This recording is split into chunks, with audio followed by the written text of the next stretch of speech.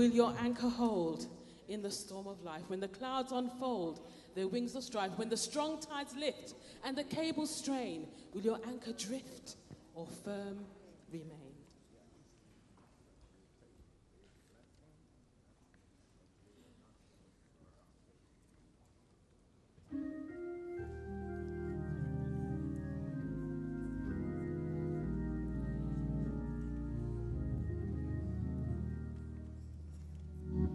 Will your anchor hold in the storm of life? When the clouds unfold their wings of strife, when the strong tides lift and the cables strain, will your anchor drift or firm remain? We have an anchor that keeps the soul steadfast and sure while the billows roll, fastened to the rock which cannot move, grounded firm and deep in the Saviour's love. If 'tis safely moored, 'twill the storm withstand, for 'tis well secured by the Saviour's hand, and the cables pass from his heart to thine, can defy the blood's blue strength divine. We have an anchor that keeps the soul steadfast and sure while the billows roll, fastened to the rock which cannot move, grounded firm and deep in the Saviour's love. It will firmly hold in the straits of fair, when the breakers tell that the reef is near. Though the tempest rage and the wild winds blow, not an angry wave shall upon overflow. We have an anchor that keeps the soul steadfast and sure while the billows roll, fastened to the rock which cannot move, grounded firm and deep in the Saviour's love. It will surely hold in the floods of death, when the waters cold chill our latest breath. On the rising tide it can never fail, while our hopes abide within the veil. We have an anchor that keeps the soul steadfast and sure while the billows roar, fastened to the rock which cannot move, grounded firm and deep in the Saviour's love.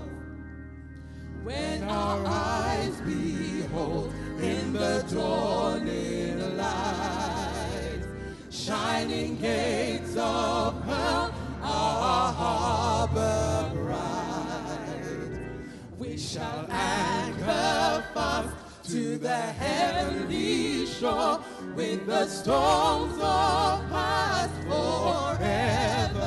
forevermore.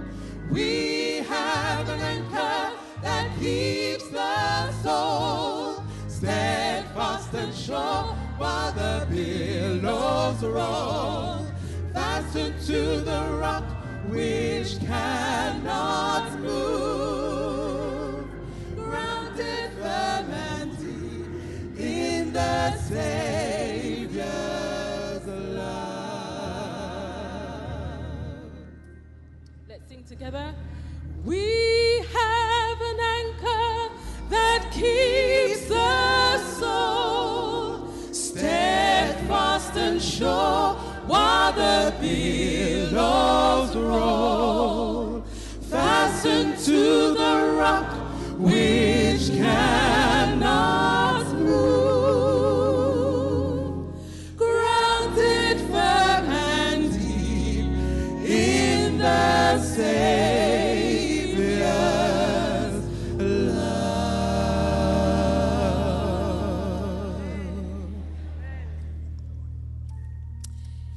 He who's begun a good work in you will bring it to completion, yes?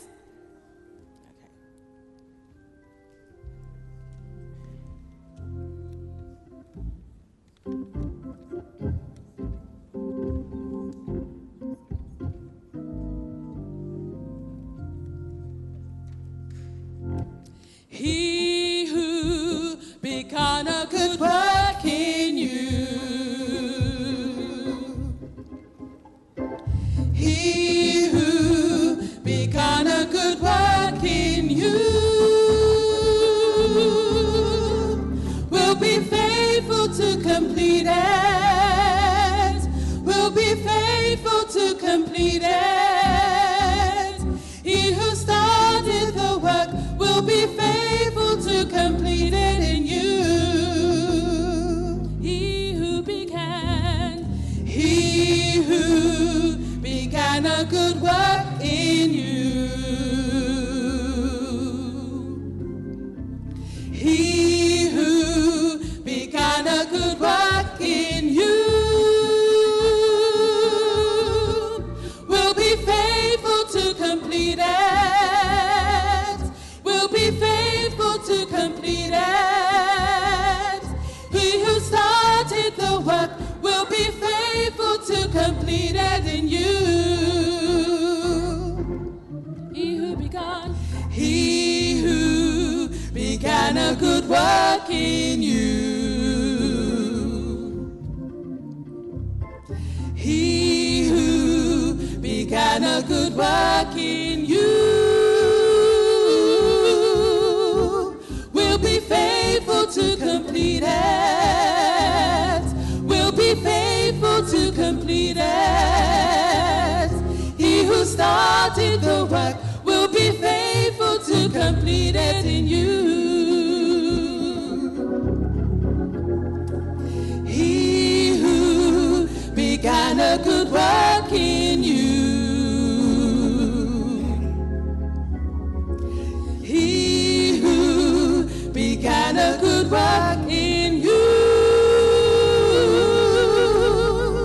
will be faithful to complete it, will be faithful to complete it. He who started the work will be faithful to complete it in you. Will be faithful to complete it, will be faithful to complete it. He who started the work will be faithful to complete it in you. Will be faithful to complete it, will be faithful to complete it. He who started the work will be faithful to complete it in you.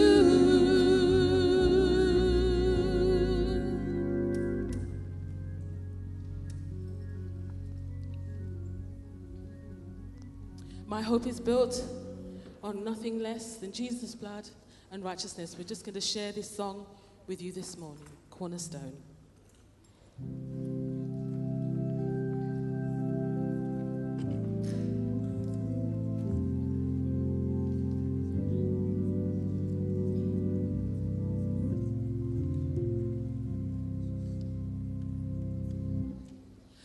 My hope is built on nothing less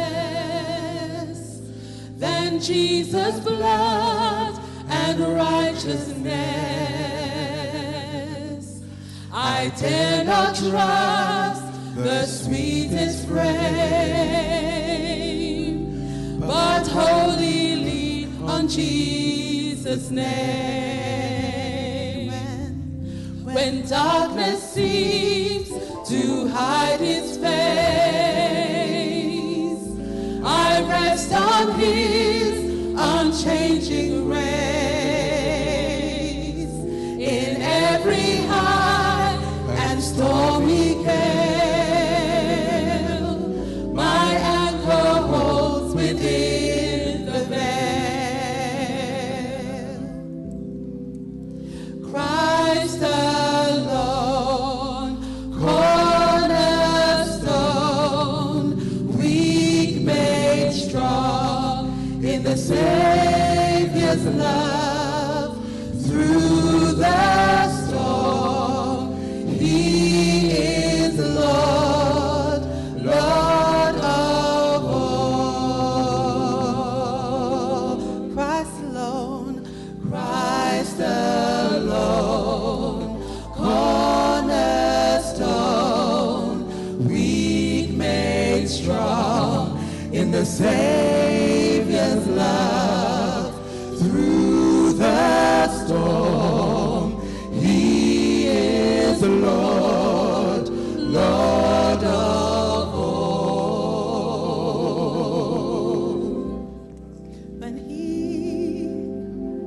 When he shall come with trumpet sound,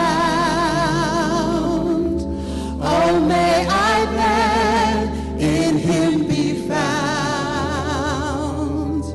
dressed in his righteousness alone,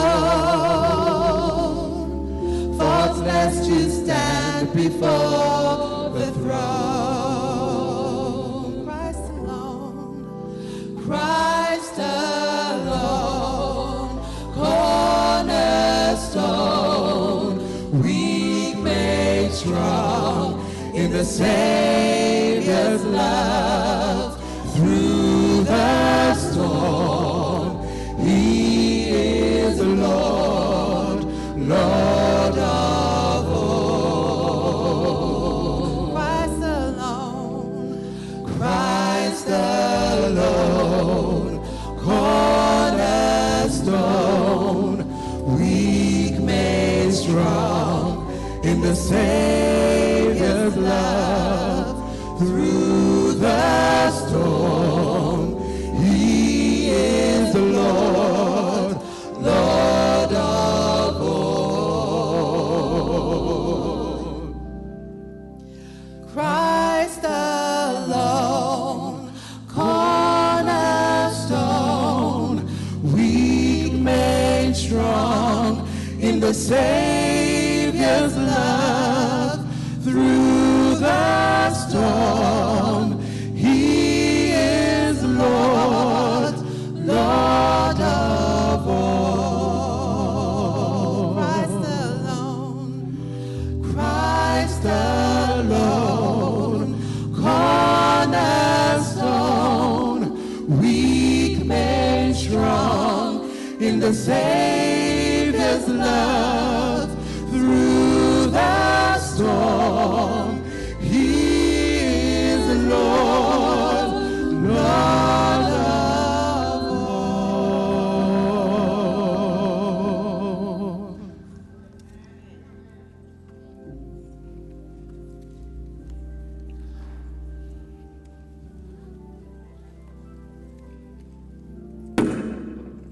Happy Sabbath, everybody. Got to make me feel a bit welcome. So when I say happy Sabbath, I want you to say Maranatha. Happy Sabbath, everybody.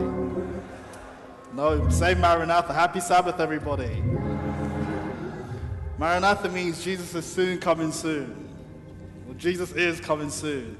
I am under strict orders not to keep you here for too long. I remember speaking to someone during the week and saying the first time I had the privilege to stand here was when I was a teenager and I was asked to pray. And my legs, the first time in my life, and since then, that my legs wobbled underneath me. And I wondered, would the same thing happen with 4 steps walking here? And praise be, it hasn't happened yet. Let's get straight into the text. Text is taken from Acts 7, 59 and 60. And it says, "And they stoned Stephen, calling upon God and saying, 'Lord Jesus, receive my spirit.' And he kneeled down and cried with a loud voice, 'Lord, lay not this sin to their charge.' And when he said this, he fell asleep." Let us pray. Our Heavenly Father, as we come before you today, as always, we want to thank you for bringing us together here together, both in the building and those online as well. I pray that you take charge of this message and may it resonate in my heart and resonate in the hearts of those who listen as well. And may we get a different vantage point on what our trials mean. And above all, may we understand two things, that we have a purpose and there is hope. These things I pray to the authority of your Son, Jesus Christ. Amen. Of course, sometimes in terms of my relationship with God, in terms of speaking, he will come to me at the last minute. So I was told about this sermon a long time ago, and I wasn't still sure in terms of what I was going to speak about today, although I've been writing it for the last a few months. And then last week, we'd heard in Sabbath school, we were talking about the different trials, and Pastor coincidentally talked about Stephen. And I knew that I had to preach this sermon today. And I still wasn't sure about the introduction, so I've asked John to have a couple of pictures for me. So I've just decided at this moment if we can have that picture up there. So I don't know how to preach a sermon or share God's gospel without being personal. So a few months ago, some of you may know, my uncle passed away. So my family had all decided we were going to fly back and be together. For the first time in a long time, everybody was going to be together. Before that happened, the head of the family, my uncle, passed away. So our joy quickly turned into mourning. And so when this was happening, we were all trying to get back, and we had all these different obstacles, different trials. Do you have the second picture, John? And so my auntie was trying to get a flight to reach my grandmother's place where the funeral was to take place. And she was caught up in an accident. So bad that she had to crawl out of the back. And she said when she crawled out and someone pinched her, that's when she knew she was alive. She thought she had died. And different things happened on that trip, and different things happened in people's lives. And for me at that moment, when they were sinking my uncle in, I could see my mother wailing. My uncle, who's the baby of the family, but in his 40s, a father of 3, he became the baby again. And my sister nearly broke down. And Dorothy used to come here. She was in tears because she couldn't bear the fact that her father was being plunged into the ground. It was also the same time where we had a death in the church that knocked us back. And I looked at this and said, these are trials. I don't understand why. And for the first time in my life, I asked God, why is this happening? I am not an emotional man. You can ask my family.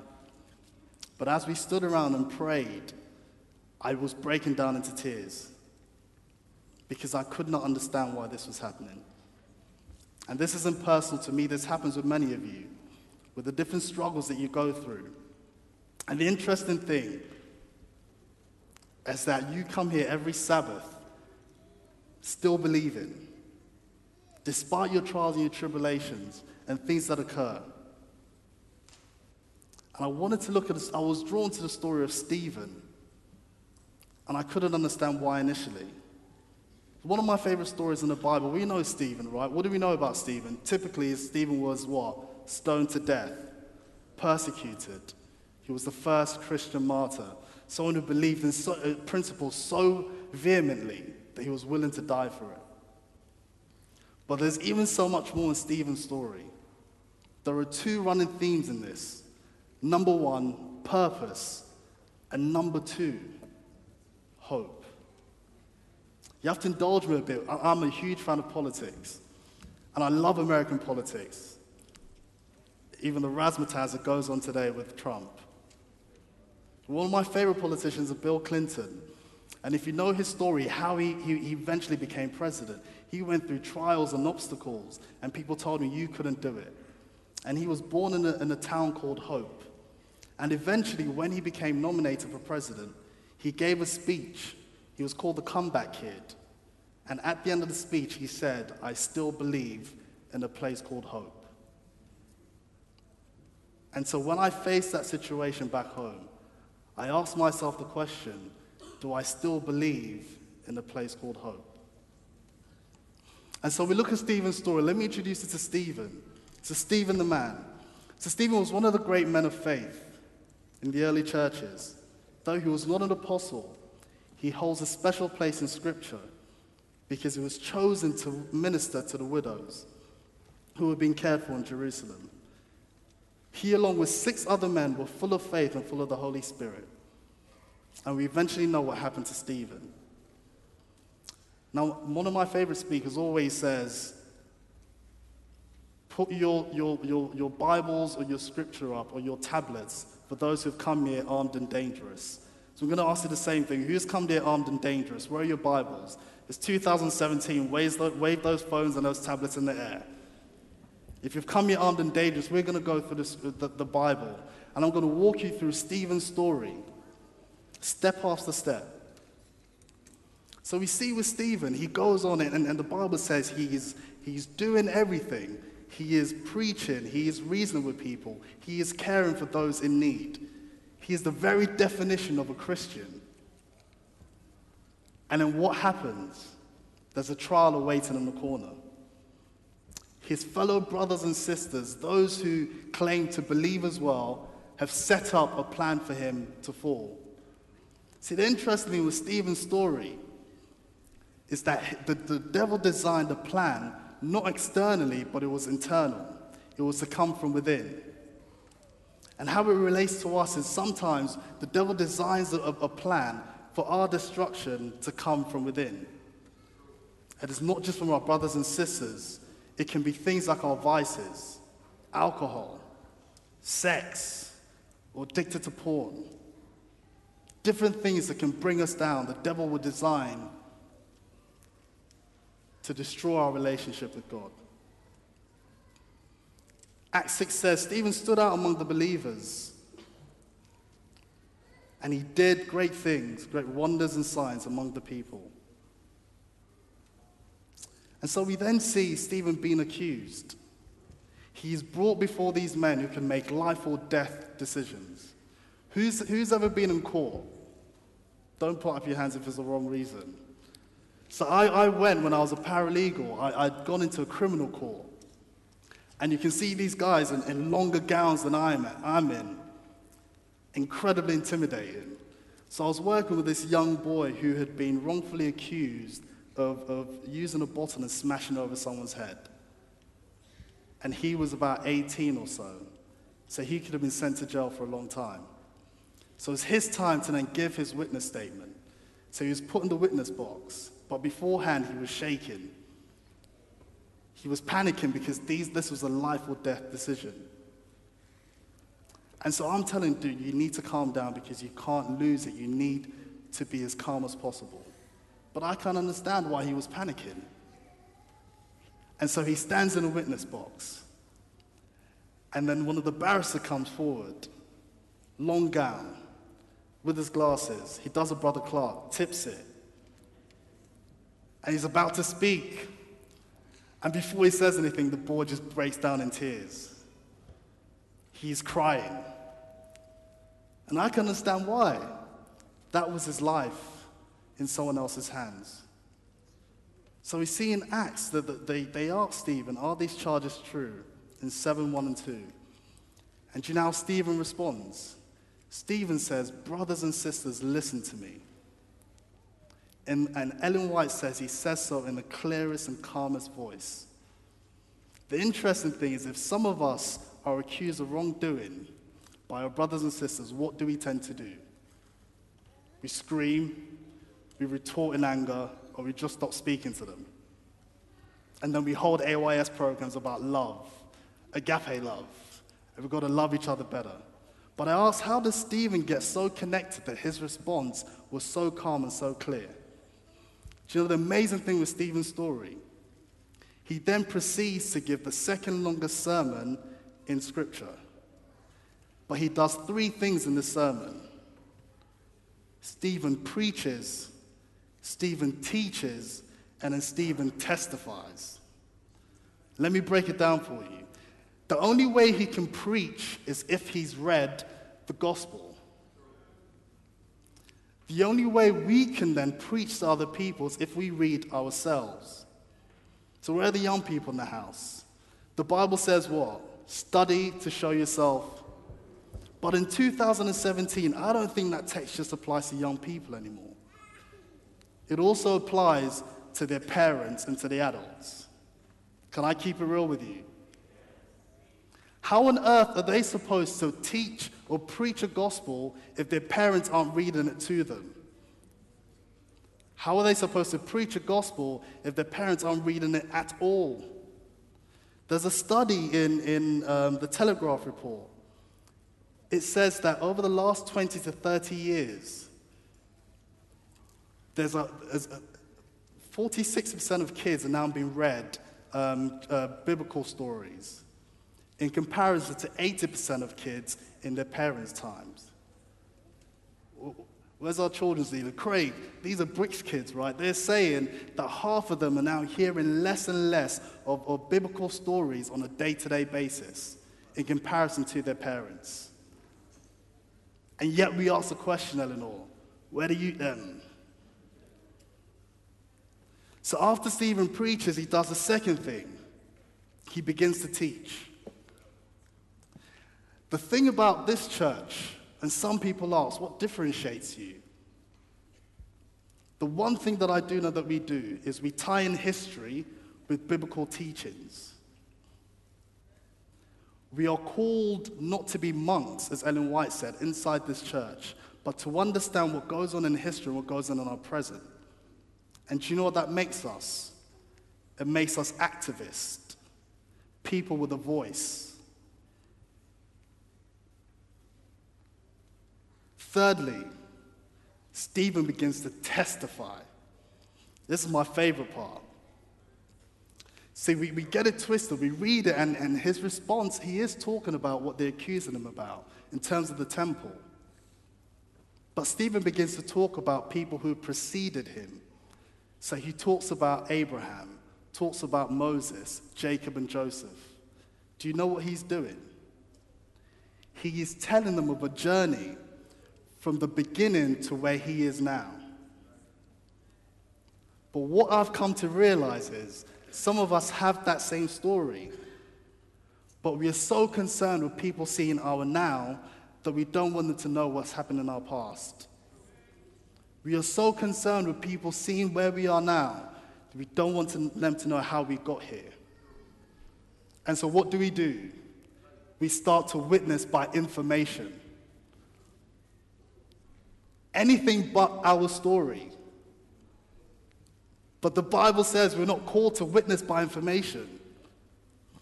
In Revelation 12:11 it says, "And they overcame him by the blood of the Lamb and by what? The word of their testimony." But we do anything but to tell our story. I remember meeting someone and she was reading a book on a train. So it was a book that I was interested in, so I asked her where she got it. And then, funny enough, she turned out to be a Christian. And she invited me to a Bible study just in Starbucks. So I said, I'll come one day. So I came, and this guy was taking it. And so he sat down with me, and I was like, I'm really interested. I don't really get a chance to do this too much with people my age, right? And what do you think the first thing he started to do when I said I was an Adventist? Started to ask me about Sabbath. I was like, bro, I get that, but I just want to reason with you. I want to share my story. I want to know your story as well. We can get to that. But what I fundamentally see is that we will do anything but to tell our story. And Stephen does a fourth thing here. He adds a fourth bow to his string. Stephen begins to praise. Now, can you imagine? In his trial, he begins to praise. So in Acts 7, it says, he begins to say, look, 7:56 to 57, look, I see heaven open and the Son of Man standing at the right hand of God. And do you know what the response was when he was saying that? So Ellen White then says, in the cruel faces of the prisoners, so of the cruel faces about him, the prisoner read his fate. But he did not waver. For him, the fear of death was gone. For him, the enraged priest and the excited mob had no terror. Their responses, they covered their ears when he said, I see the right hand of God, the Son of Man at the right hand of God. They covered their ears, yelling at the top of their voices. They all rushed him. See, what I've understood is that in the midst of your trial, you you always have to give praise. There are times when you praise to spite the devil, because that's the reaction. There are times when you praise in spite of physical ailments, in spite of your pain, in spite of poverty, in spite of bad news, and remind yourself that trouble don't last always. You have to remind yourself you serve a God whose ears are not too heavy to hear and whose arms are not too short to save. Isaiah says in Isaiah, sing you barren women, even those who have never bore a child, burst in song and shout for joy, even when never been in labor. For the children of the desolate woman will be more than the children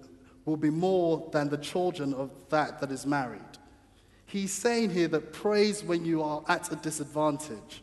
Praise when all hell is breaking loose. Praise when you get bad news and when the enemy wants you to drop your head. Praise when the good times are here, but you better make sure you praise when the bad times are here as well. Because guess what? The enemy hates it. But more importantly, God deserves it. Now here's an interesting part in the story. In Acts 7:58, they had cast him out of the city and stoned him. It almost does it a disservice by saying stoned him. The Common English Bible says they battered him with stones.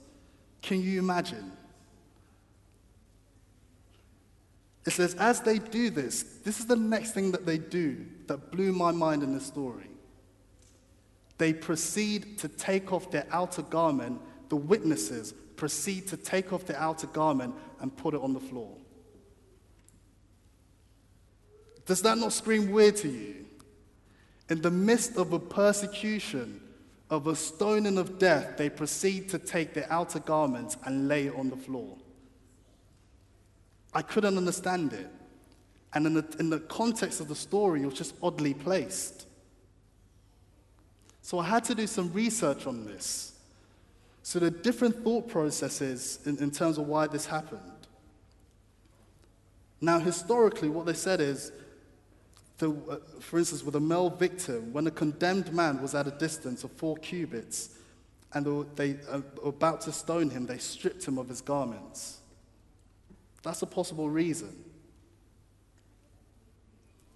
But I see three reasons in and around this, because Stephen wasn't in the wrong. So number one, remember as a kid when in secondary school, when we see all these little fights happening, right, and people take off what? Taken and ready for action, right? That could have been one reason.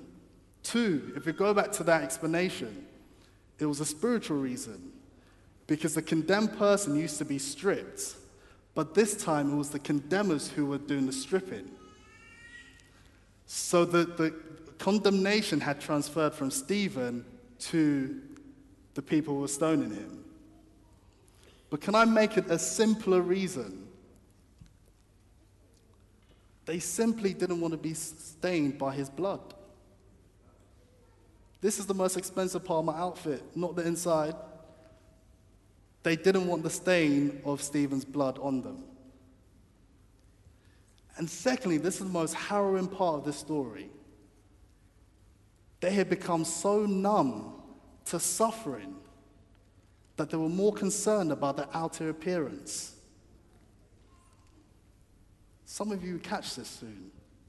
They had become so numb about theological debates that they become numb to someone else's suffering, to their own brother suffering right in front of them. And I ask myself, have I become so numb that I keep quiet at the persecution of others? Because the Bible tells us that we too one day will be persecuted. And when we start looking around, like, who's going to have our back? And no one's there. And then we wonder because we've been silent during persecutions. Have we too taken our cloaks off at the persecution of others? Have we become so numb with seeing all these things happening day after day?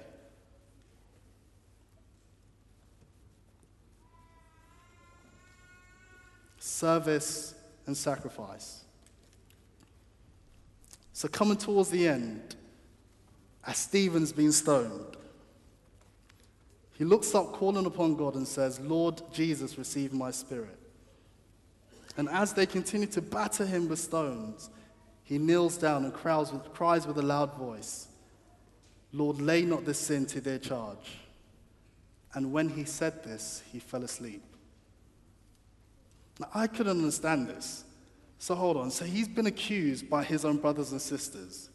They have taken stones and they have battered him with it. And at the point of death, he is still concerned about other people.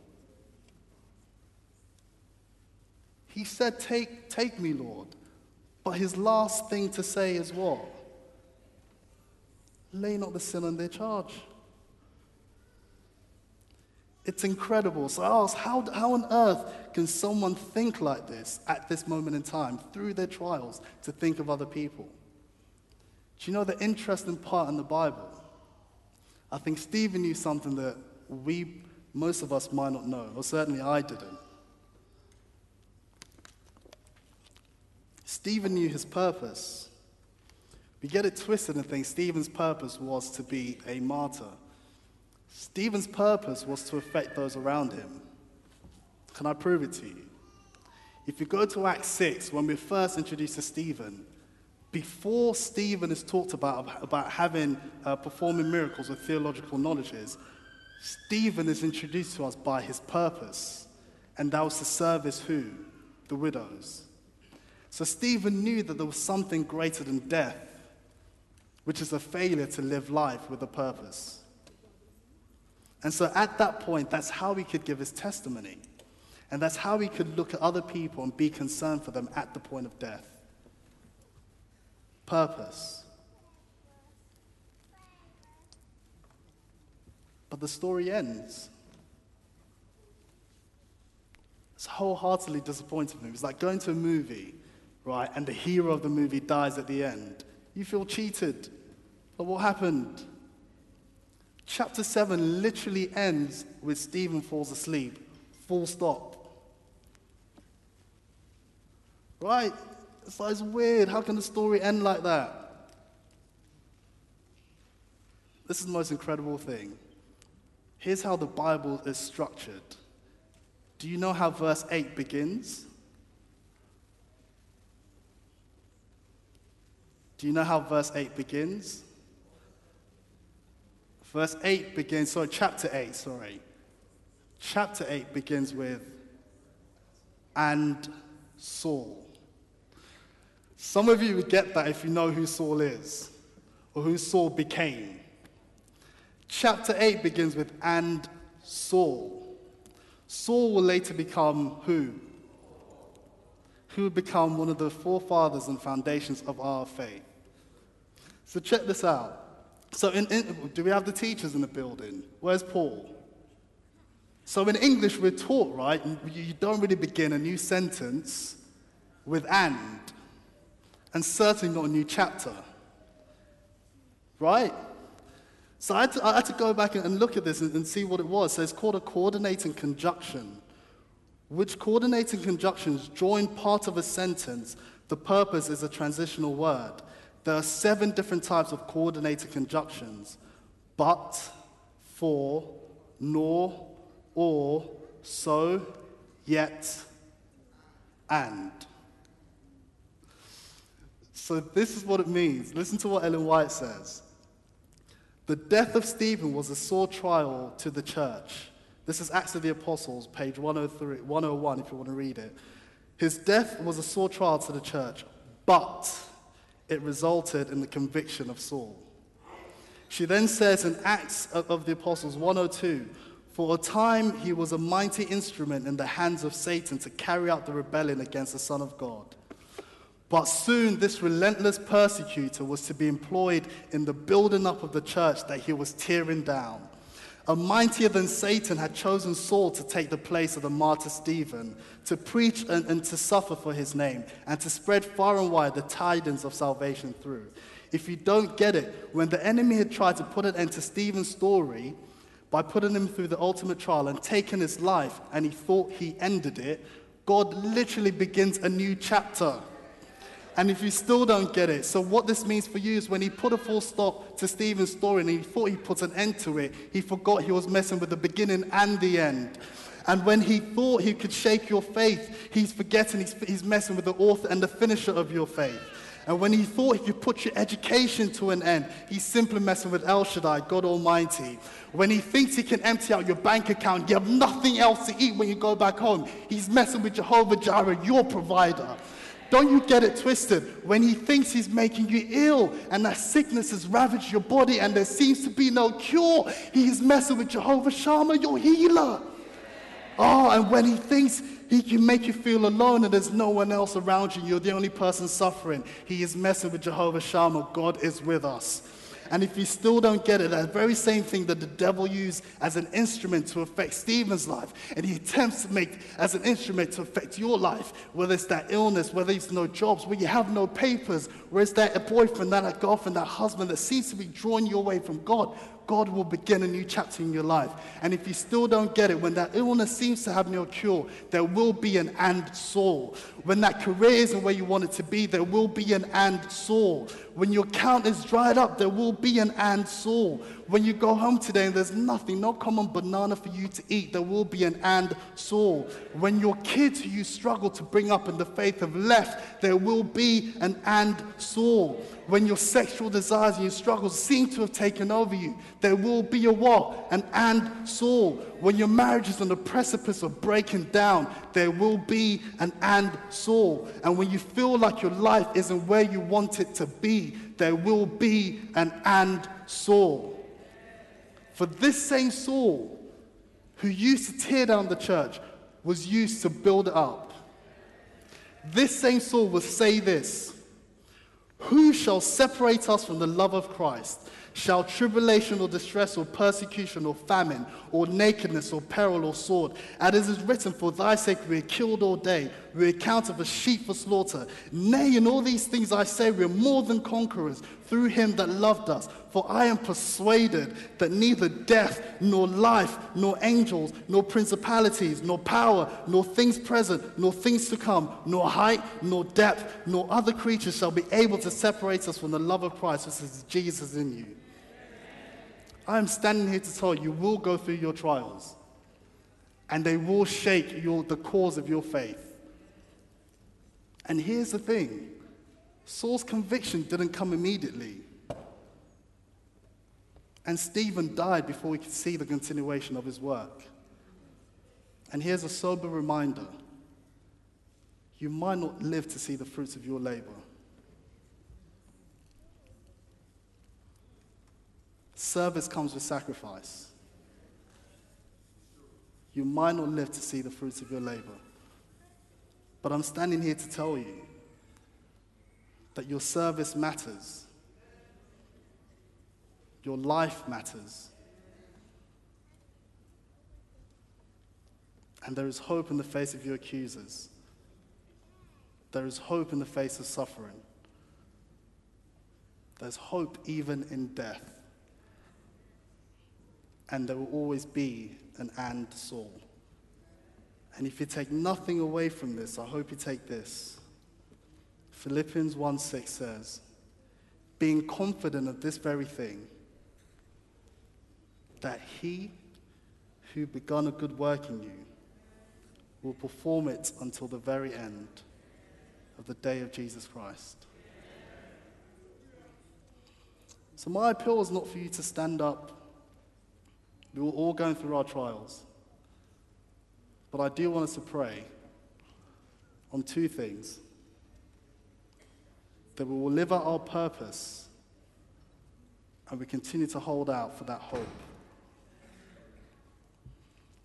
It's challenging being, and people say it's easy being a Christian.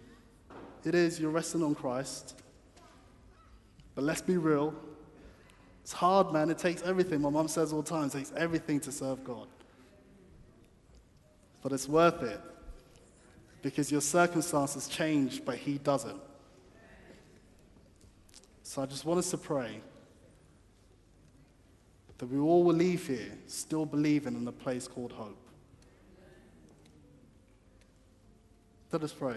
Heavenly Father, as we come before you today, I just want to thank you for the message that you've given me, and I hope that people have been touched with as well.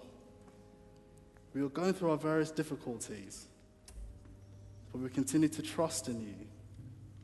And we see through the amazing way your word is built up and put together, that though we may be going through our various trials, there will always be a continuation of our story. When the enemy tries to put a full stop in our story, you begin as simply a new chapter. We thank you for purpose. May each and every single one of us live it out. And we thank you for hope. Hope in the face of our trials and our tribulations. These things I pray to the authority of your Son, Jesus Christ. Amen.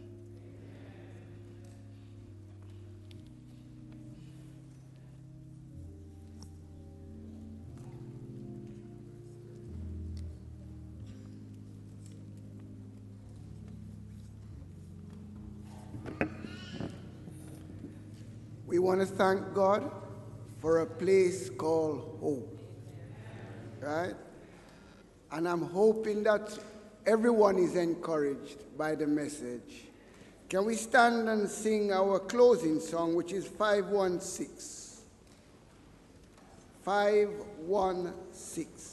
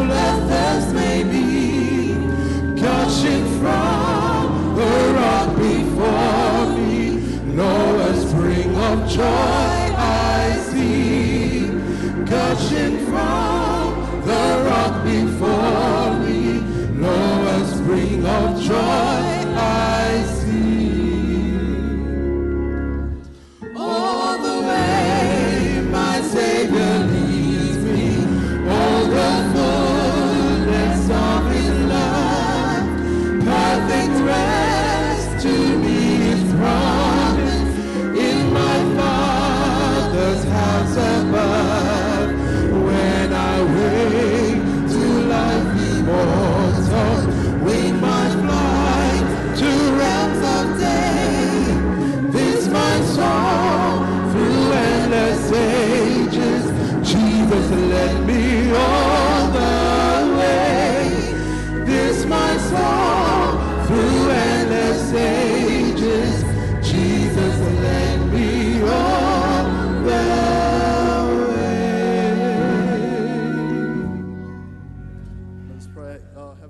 buses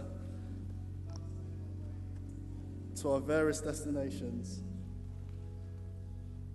As we're about to make our way to our various destinations, Lord, we just want to thank you for the God that you are, and for the trials and tribulations that we will go through. You've led us all the way. May that be our song when we soon meet with you and you tell us, well done, good and faithful servant.